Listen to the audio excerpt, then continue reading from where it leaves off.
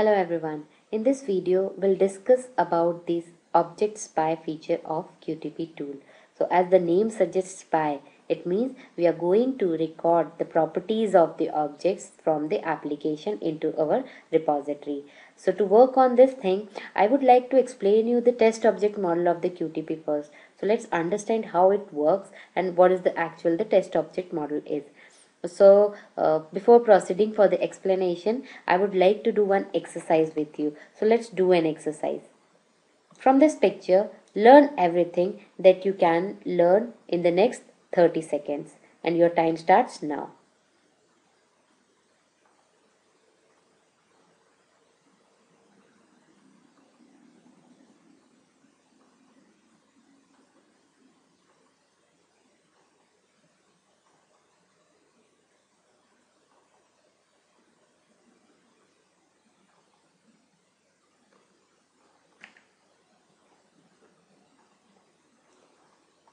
Your time is up. This is the second picture. Now identify the name of the countries written on each shape. I'm sure most of you would have successfully identified the name of the countries in this new picture. This is because I have shown you these two pictures separately. So when the first picture was shown to you, your brain tried to learn the various properties about this picture. Then properties like shapes, maybe size or color. So your brain tries to learn these properties on this first picture. And when the second picture is shown to you, this picture is without any marker and even the position of the objects on the screen had changed. See, the circle is appearing here. In the first picture, it is on the downside. So by comparing the properties that you learned earlier, these were the properties that you learned earlier. So by comparing these properties, you are able to identify the name of the countries in this new picture. Similarly, QTP also uses a human-like technology for object identification. For QTP, let's take our traveling site example. So this is our traveling site. So as we seen in that exercise, QTP also behave like in the same way. It learns the object's properties. So let's say it is performing some operation on this object. So it learns the properties of the object's properties like type. What is the type of the object? It types is web radio button, and the name of the object, let's say the name is flight only. Similarly, other properties like the text of the object, what are the text of the object. So these are the properties it is going to learn on the basis of the object. So during the record time, QTP tries to learn the properties of a GUI object on which the operation is performed. If you are working on this object, it learns the properties of these objects. Similarly for the other properties. So similarly, QTP works in the same manner as the human brain works. So when you did recording, it stores all the properties in object repositories, and those properties are called as the stored properties. Okay, when you run this recorded script, actually your QTP compares this stored properties with the actual properties. What are the actual properties here? When QTP is running, actually, so whatever the object that is appearing on the application, it learns the properties at runtime. So those properties are called the actual properties. So when you run this recorded script, QTP compares the stored object properties with actual properties of the objects available on a screen and uniquely identifies an object, and that is independent of its location on the screen.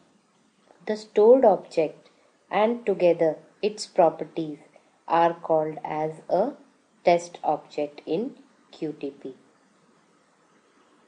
And during runtime, the actual object available on the application under test are called the runtime object.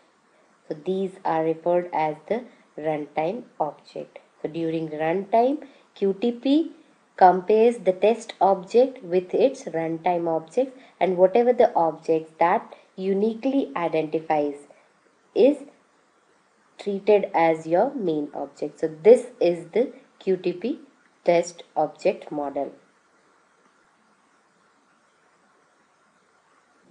Now let's see how the object spy works in the QTP tool. So go to the tool directly. This is the tool. For object spy, you have an option here, the icon, a man with a hat. It's like a spy. So click on this option. The object spy window gets opened. To spy an object, you have to click on this hand icon. Click on the hand icon and go to your application and click on the object for which you want to check the properties. Let's say I'll select this from. Okay, click on the option.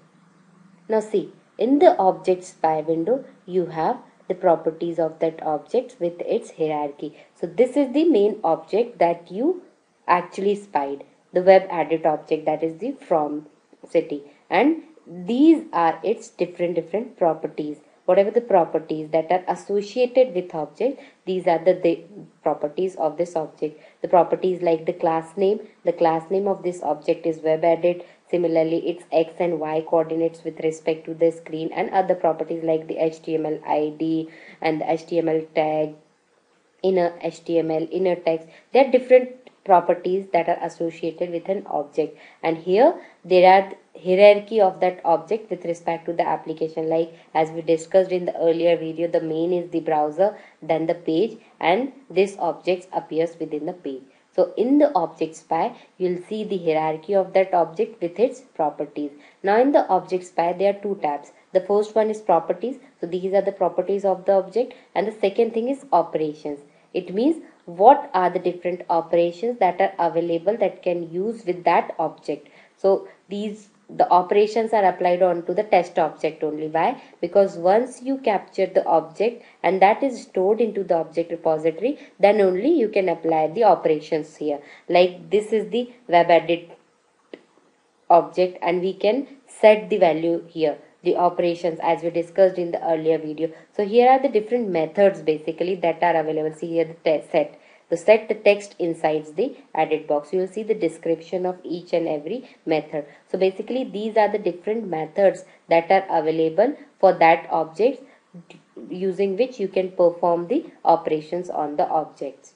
So this is a object spy window basically. In this section you will see the hierarchy of the object, and the main object is always at the bottom node. The bottom node is always the object that you want to spy its properties. Here all the properties of the objects gets listed with its value, like the class name and the web edit, its values. So these are the different properties that are associated with this object, and by this icon, clicking on this icon, you can spy the object. Okay, so go to the tool again. Here you can see the properties of its parent object as well. Select of the page button, then you can see the class name gets changed to the page because its class name is page. Similarly, you can see the parent object of browser. See, the properties again gets changed. Here are the different properties. The properties varies on the different objects. Different object types have a different properties. So here are the other options as well in the object spy. Now you can add this object. If you want to add this object directly to the object repository, you can add this from here. Add object to the object repository. So the object gets added to your object repository, and you can see it later on to your object repository by selecting this option. Similarly, you can spy this object onto the application as well. Say if you want to highlight this object in the application, you can do it. Just select this option. See, it highlights the object. I'll show you it once again. Click on this option and see the black checkbox. Okay, so it will highlight this object. If you want to highlight the page, you can do that as well. Select the page option here and click on this. See, it will highlighting the page. So from the object spy, you can check the properties of the objects on the application, as well as you can add that object into your object repository. This is all about the object spy in QTP. Finally, I have a question for you. What does the stored object together with its properties refer in a QTP?